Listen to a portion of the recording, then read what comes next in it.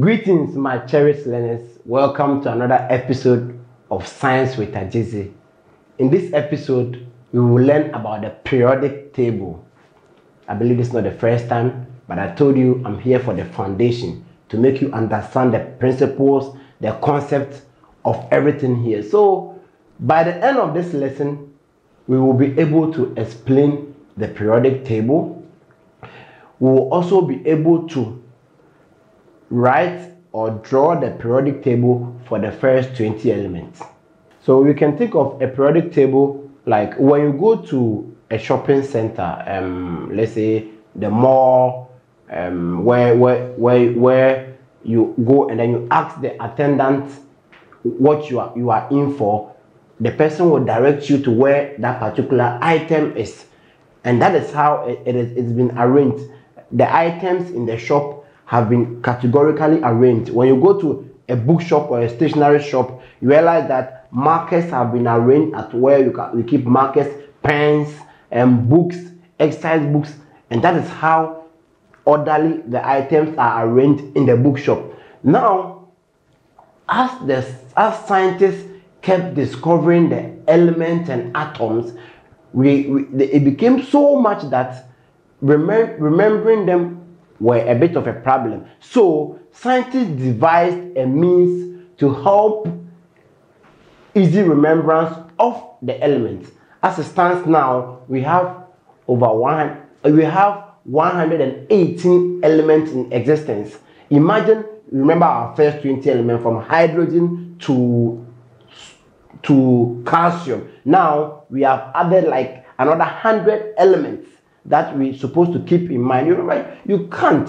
So the scientists devised a strategy to help group them into their various categories based on their characteristics that they share in common. So they gave us the periodic table, and the periodic table is just a table of elements, of the chemical elements, basically containing elements, and it is used to classify all the elements according to their increasing atomic numbers, their electronic configuration, and then their occurring chemical properties. So the three items that were used to create the periodic table: one is their atomic numbers.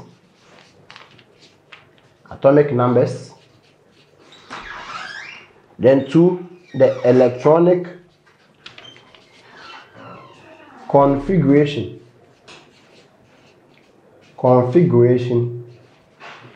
and then occurring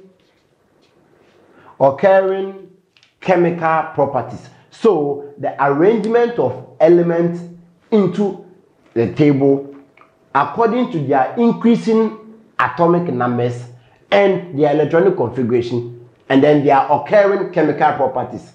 And on the periodic table, you would hear group,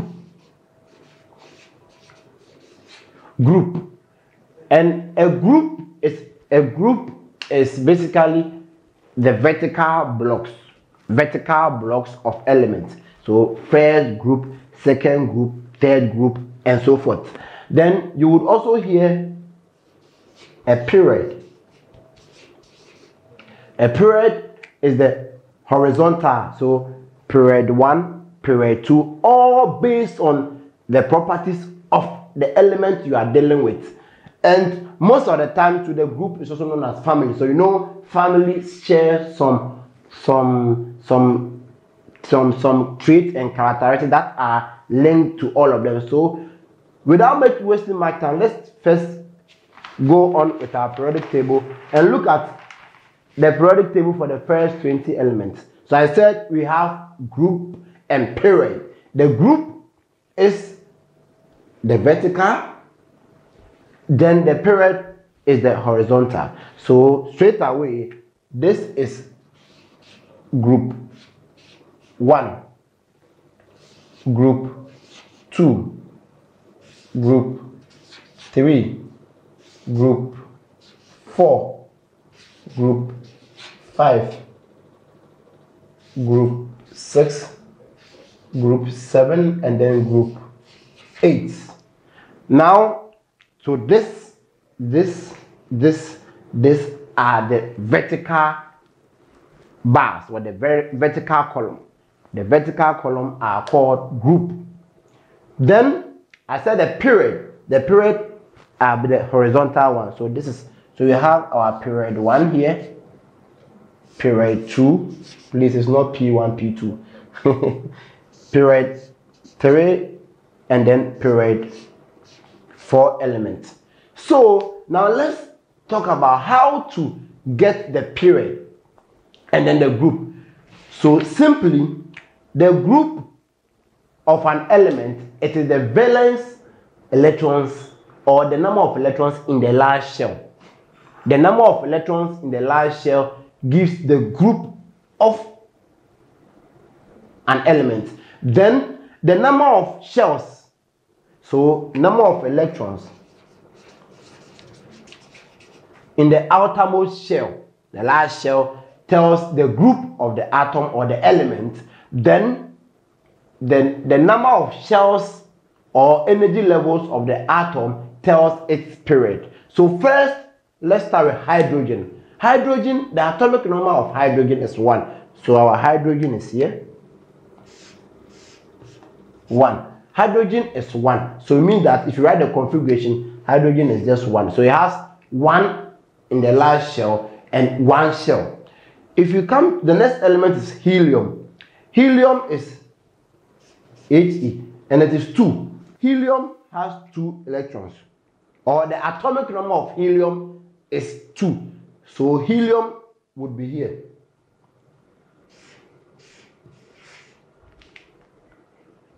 As the time goes on, I will explain why helium is there. And then the next one is lithium. Lithium is 3. Atomic number of lithium is 3. And the configuration is 2 and then 1. 2 and then 1. So the number of electrons in the large shell of lithium is 1. It means that lithium is in group 1. And the number of shells is 1, 2. So lithium is in period 2. So group 1, period 2. So lithium is here. That is 3. This is 2. We move on to beryllium. Beryllium is 4. That is 2 and 2. So beryllium has 2 shells. So beryllium is in period 2, but the number of electrons in the large shell is 2. So beryllium is in group 2. So group 2, beryllium, period 2. So Be. Then we move to boron. Boron is 5. So we have 2 and then 3. So straight away, boron is in group 3. So here is our group 3 and then period 2. So group 3, period 2. So this is our boron B. Then we move to carbon. Carbon is, the atomic number for carbon is 6. So 2 and then 4. Here, carbon is in group 4 because the number of electrons in the large shell is 4. So group 4 is here and period 2. So 4 here. So this is carbon. This is 4. Sorry, this is 4. And then this is 5. And carbon is 6. So C, 6. So carbon is in group 4, period 2 because it has 2 shells. Then the last element is calcium. Calcium has the atomic number of 20. So it is 2, 8, 8, 2. 4 shells, like first, second, third, fourth. So 2, 8, 8, 2. Fourth shell, the number of electrons in the outermost shell or the valence electrons is 2. So group 2, calcium is here, 20, period 4. So this is the periodic table representation for our first 20 elements. I believe this has been helpful. Same applies to all the elements. So once you know, but on the periodic table, the ones with the 118 elements, we have a section called the transition elements, we have the metalloid, and then all these groups have got special names. When we take group 1 elements are called alkali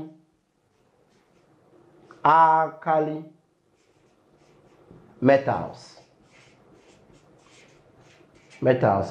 Group 2 are called alkali earth metals. Group 7 are called halogens.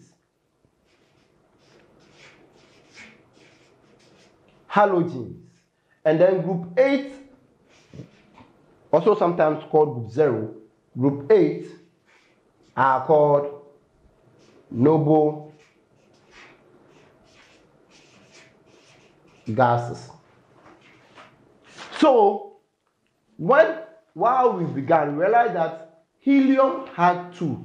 It means that helium should have been in group 2, but helium is a special one here because helium falls under the group of elements which have fully filled electronic configuration. Those that have fully filled electronic configuration are mostly placed in group 8, the noble gases. So here is 2, here is 2, 8, here is 2, 8, 8, and so forth. So this explains why helium is placed in group 8, even though it has atomic number of 2. It means that it will have 2 electrons, but it is placed in group 8 because it has a fully filled shell. It is a noble gas. They don't bond, they don't form any compound with anybody. Group 2 elements form compounds, but helium does not react. Helium is unreacting, just as neon and argon, because they have fully filled electronic configuration. So this has been another interesting episode for Science with Ajeezay. Periodic table. I believe you learned something new when you are given the atomic number, knowing our atomic numbers, the first 20 elements and then their atomic number. You should be able to draw your own periodic table, and this will help us to tell the number of ions an element or a metal should have. All those in group 1, they have a charge of +1. All those in group 2, they have a charge of +2. So once you have a compound, sodium and then chlorine, with the help of the charges, you can predict the compound. Group 3 elements have a charge of +3. It goes on. Now when you come to group 5, here it is the number of electrons needed for it to be stable. And we have already discussed in our earlier lessons that when you accept electrons, you become negatively charged. So group 5 elements always are looking for 3 electrons for them to be stable. So here, group 5 element, they have a charge of -3.